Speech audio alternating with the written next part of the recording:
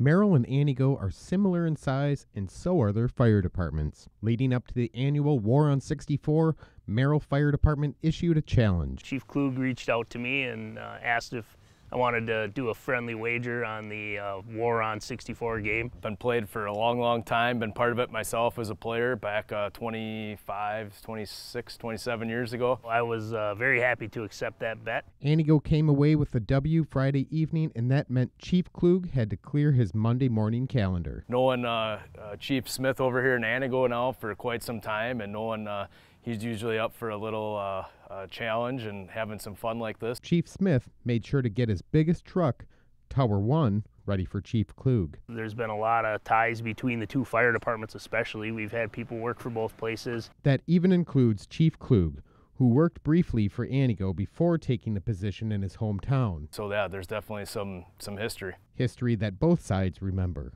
I think it's just two small, close-knit communities that are relatively close to one another, and good, fun-spirited rivalry with high school sports. Only a few were on hand to enjoy the truck being washed, but Chief Smith made sure to live stream it on social media. Show support for both schools, both teams, and add a little interest to the game. Chief Smith can figure out next year's wager, and we'll see where we end up next year. Well, I'm hoping to win the bet again next year. Reported in Antigo, Nick Van Zyl, WJFW Newswatch 12.